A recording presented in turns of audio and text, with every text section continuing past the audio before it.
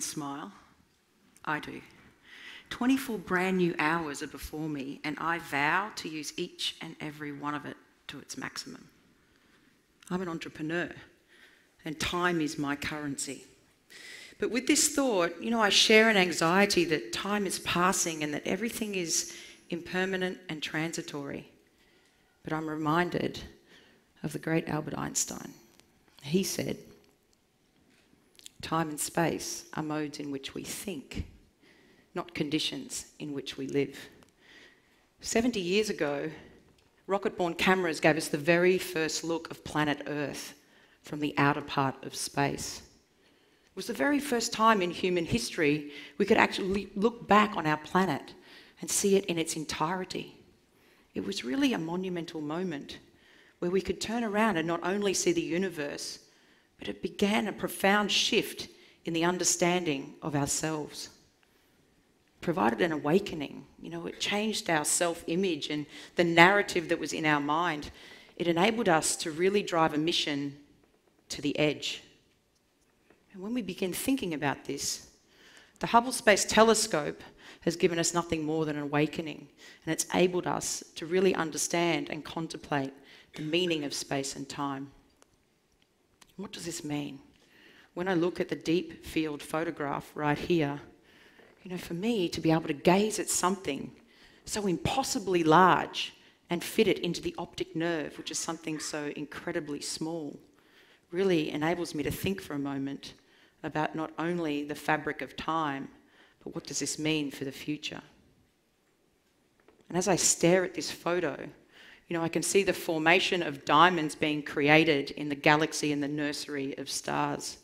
And each of those light forms represent all elements of human form today. And so as we start to gaze at this photo, we start to contemplate what is the meaning of what we put forward when it comes to technology.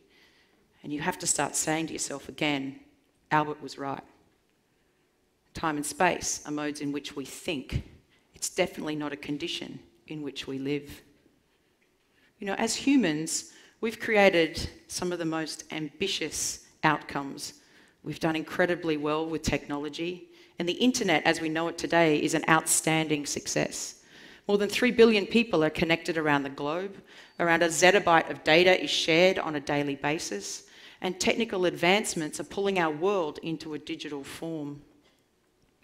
How we use technology today transcends how we've used it before and in all elements of our past.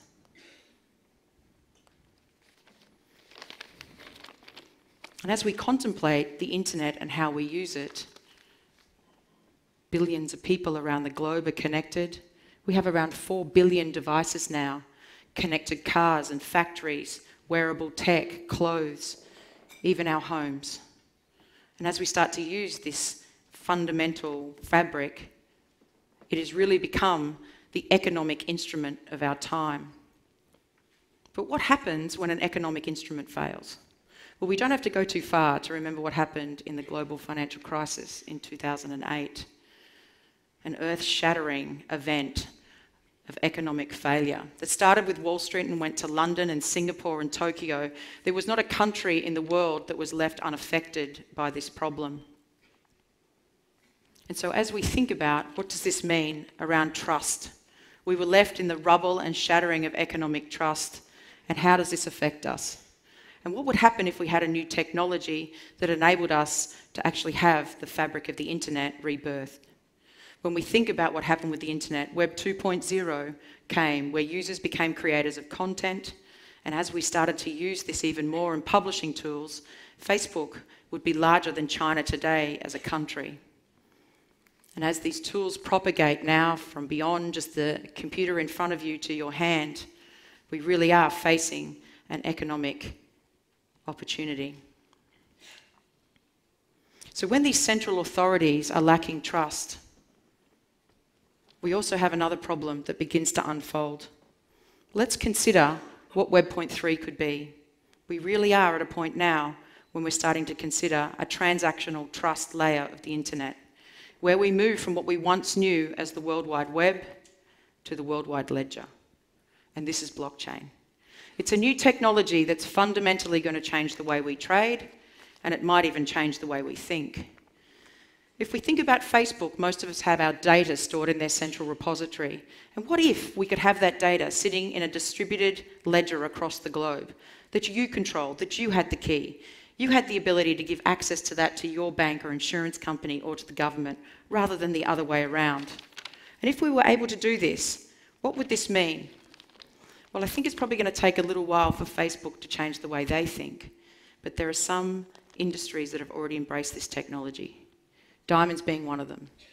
$3 billion, 3 billion years in the making, formed under the pressure of time.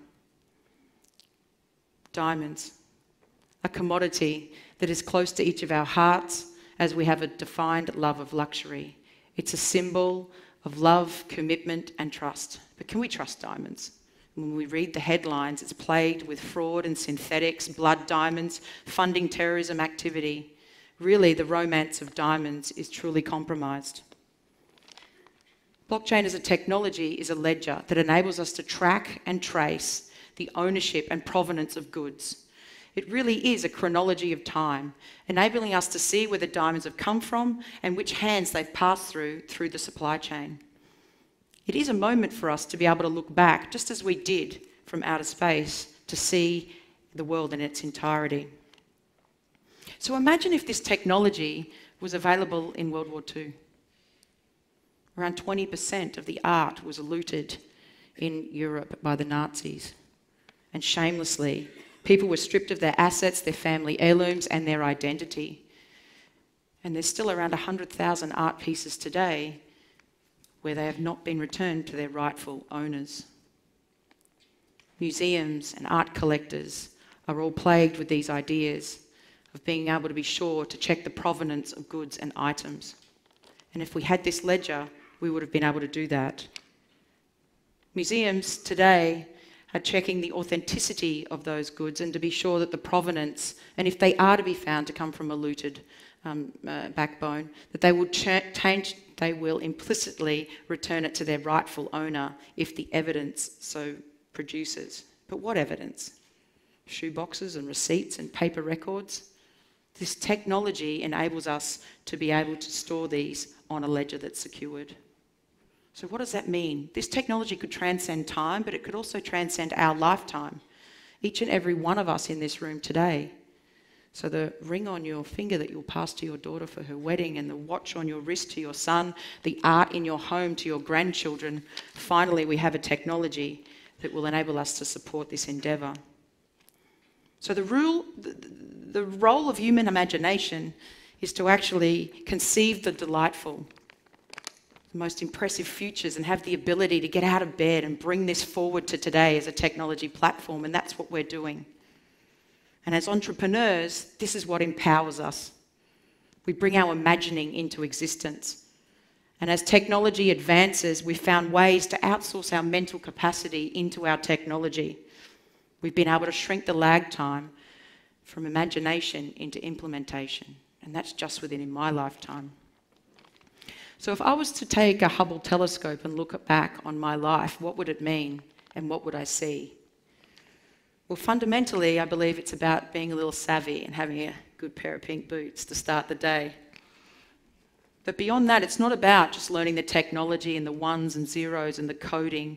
Mind you, that helps a little. It's really about understanding where the technology fabric can take us. What problems are we solving? And really make a decision to act. And that's exactly what happened. But don't get me wrong, not everything I've done has been successful. In fact, one was an epic failure. I remember WAP. I'm not sure that anyone knows what that is in the room, but I remember waking up one morning thinking this is one of the most transformative technologies of our time, and with 30 engineers by our side, you know, I set upon a path blindly, building on top of this thing called WAP. And we built a product quickly and took it to the biggest names in corporate Australia, and it was successful. The technology worked, but overnight, WAP just literally disappeared.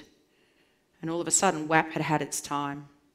But this technology today is something that we fundamentally need.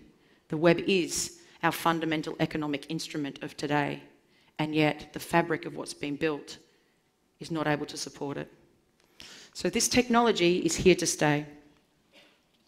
Now with Everledger, we're tracking the world's diamonds as a way to reduce blood markets, black markets, and fraud. And it's our greatest life adventure to date. But one thing, of course, that you must remain cognizant of is that time is a currency, and it can only be spent once. And just like the grain of sand in an hourglass, we are moved by the moments of gravity. And if we take a moment to consider what the future looks like, we have all the tools available to us to enable it to become a reality. So thanks, Albert, because you were right. Time and space are moments in which we think. And there's no way it's a condition in which I'm going to live. Thank you.